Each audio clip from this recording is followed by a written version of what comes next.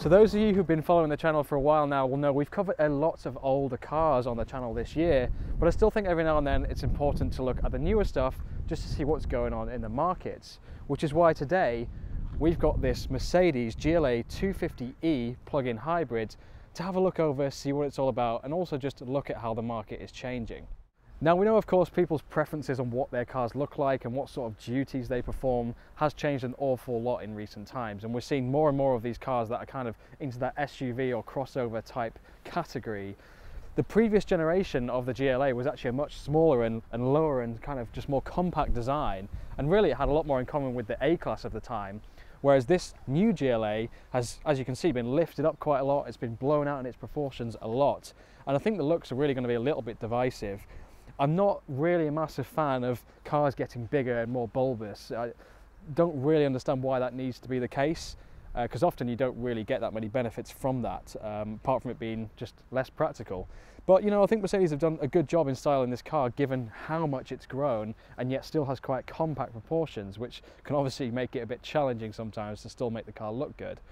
But again, it just looks like a really high-end quality product, which is of course what Mercedes is known for.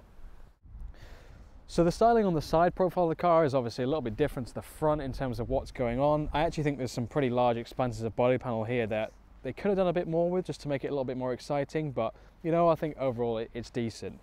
One thing I do really like is these wheels. I think they look great. I love the color scheme on them, and actually Mercedes always seem to do good brakes is one thing I noticed. We've got drilled rotors on the front, which is pretty cool, and a nice big caliper with Mercedes branding on it. It's just nice. We've got a nice little EQ power sort of badge on here as well, just to show that this car is obviously plug-in hybrid. But yeah, it just overall I think it looks decent. You know, it's quite difficult I think to make these cars look as good as maybe the previous ones did when there's such a demand for them to grow and become bigger, and yeah, just bigger in their dimensions. But yeah, overall I think it looks pretty decent. So what do we think of the rear of the car then? I think perhaps there's a couple of bits here that I'm not so keen on. One thing I do find is it seems to have quite an abrupt kind of flat finish to it.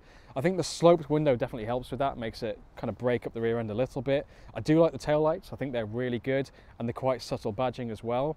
One of the disappointing things, which all manufacturers seem to be doing at the minute, is fake exhausts. These are just completely blocked off. I don't really understand why you would do that.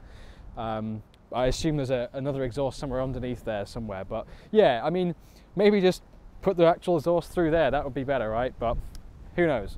So yeah, overall, I think it looks good, but the rear, I think, is probably a little bit more divisive.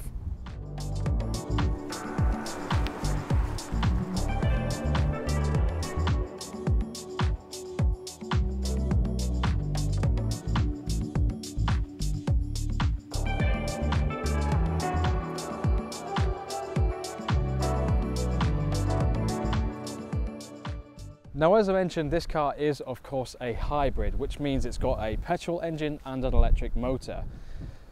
Without getting into the politics of electric vehicles, obviously a car sort of type that is becoming ever more popular. Sales are going through the roof of those cars, and yeah, I mean, there's a lot of big questions about whether they are as sustainable as people think they are, whether they make sense, whether they're practical.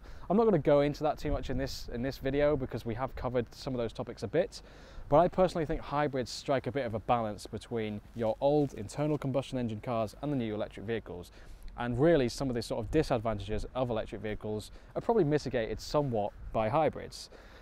So this car has a 1.3 litre turbocharged 4-cylinder engine paired with an electric motor. This particular car is all-wheel drive, so that power has been distributed through all 4 wheels. But the combined output is somewhere around 220 horsepower, with around about 100 horsepower coming from the electric motor. Obviously, having that electric motor means it's got plenty of torque. In fact, this car actually has 332 pound-feet of torque, which is a really big number. But all that extra drivetrain or the battery, they add up in weight. Now, this car actually weighs 1,775 kilograms, which is an awful lot. You know, as soon as you start getting onto that 2-ton kind of realm, it is quite crazy to think about considering the size of this car.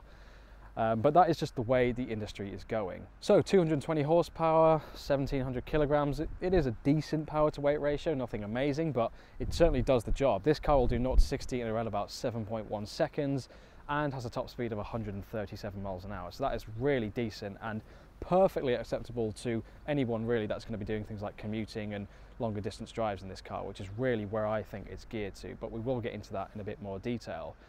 Now, some of you might be wondering, okay, so it's got an electric battery, what sort of range can we expect from that? Well, this actually does have a full electric mode, which means that you can drive around in full electric without any sort of input from the internal combustion engine, which is a really nice feature actually, I think, particularly for around town. And in that mode you can do around about 40 miles of range, which is very impressive, because if you were, say, commuting to a place of work, or you're just running around doing errands, you could be on fully electric power, which I think is actually a really useful sort of practicality point. But of course, having that electric motor input on the engine as well, you can achieve some very impressive MPG. I think the quoted figure on this is somewhere around 200 MPG. Obviously, sometimes those figures have to be taken with a bit of a pinch of salt. They're done in very specific circumstances, but just having that electric motor there does certainly help this car achieve very, very good fuel economy.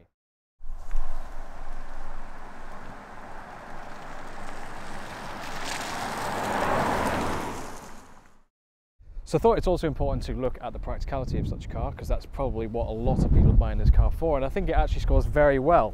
You can see in the boot here there is actually loads of space. It's very deep and goes back a long way.